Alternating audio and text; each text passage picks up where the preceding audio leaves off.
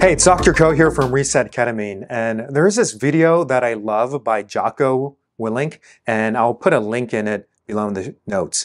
But basically, he's talking about this concept of good. And whenever anything bad happens to him, oh, they didn't get the funds for their training, good. This allows us more time to work on what we have. Or, hey, I didn't get that promotion, good. This allows me to focus on what I can do right now.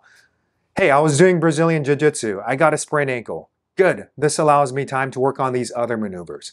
So I love this perspective because no matter what happens to Jocko, he always says good. And what I love about that is he's shifting his perspective. And this is a powerful tool, right? You can have one lens that we put on, but you can put on a second lens. Maybe this lens is good. So whatever happens, whatever challenges, think about this question. Well, what's good about this? How can I use this as an opportunity to grow or learn, rather than being stuck in it and kind of having this negative downward spiral? How can we shift out of it by focusing on what is good about the challenge? So feel free to hit the like and subscribe button so I can see you in the next video.